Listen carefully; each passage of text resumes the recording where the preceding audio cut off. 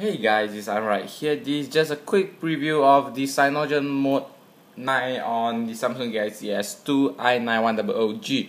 Now recently, Samsung releases the Android ICS update for I9100G, Malaysia, Vietnam and India, and also China.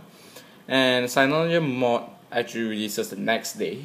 So after the official ICS update. And this is still an experimental build which is not official yet, but it's quite okay, very stable, actually quite good for daily usage, and actually releasing update every single day. I mean almost every day, but yeah, it's really very good for daily usage.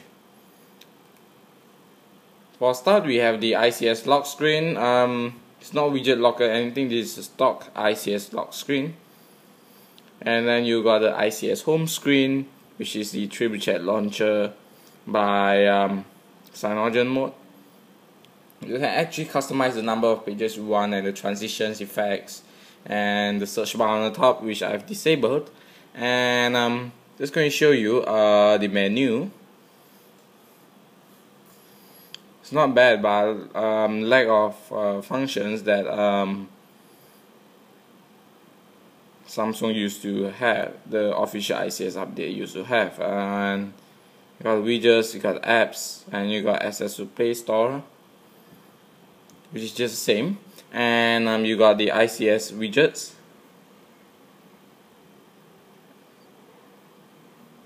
and folders.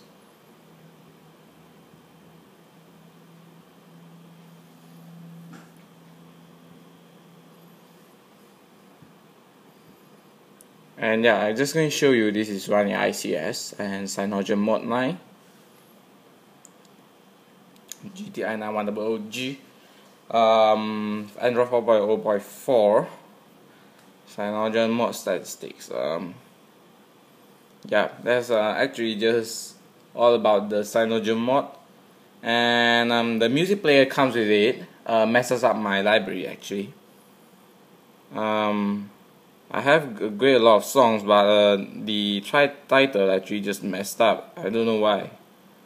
And camera, yes, it does work, and you can even use the power button to focus it and take a picture quickly. And video recording works as well. Panorama, yeah, that also works. The browser came with it, stock ICS browser, but I don't like using the stock ICS browser, so I'm actually using Google Chrome Beta, and that's about it.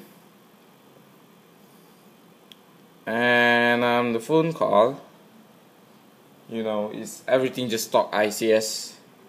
Just like a stock ICS, and Wi-Fi, Bluetooth, everything works fine. As you can see, the Wi-Fi is connected.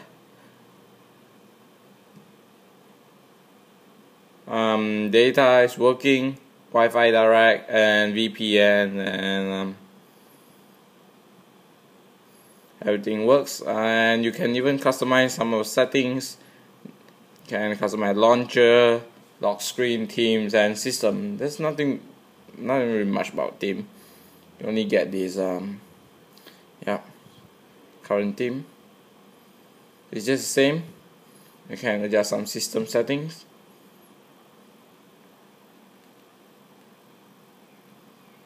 And that's the recent apps, and some of them are still running. The notification bar is just still the same, ICS, and you can actually access the settings right here. You can actually also turn on the power widgets, which can actually toggle some power widget right here. yeah, I think that's just about it. And the flashlight, the app that came with it doesn't really work well. Let's torch.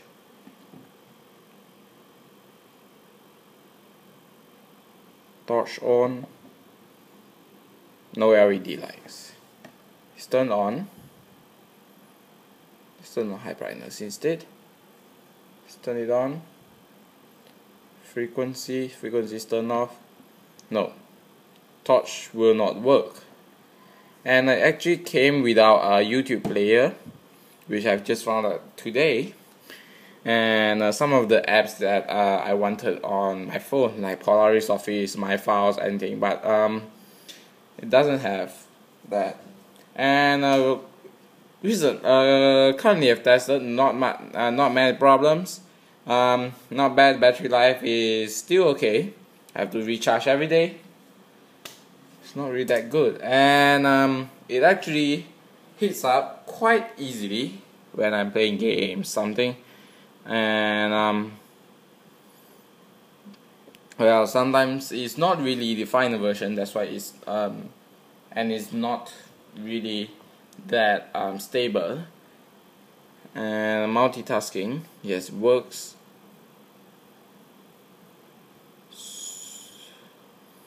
Everything is working. You can make calls, SMS, and do anything you like with your phone.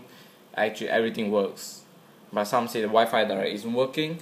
And the vibrator, there's something wrong with the vibrator. I don't know, because after I upgraded to CyanogenMod 9, it actually vibrates just that little bit, and not really full. And because this is not really based on any Samsung ROMs, so you won't get Samsung settings, you won't get Samsung apps, nothing. So the capacitive touch keys, the backlight, you can't actually set it. CyanogenMod says that you actually fix that, and well, that's it.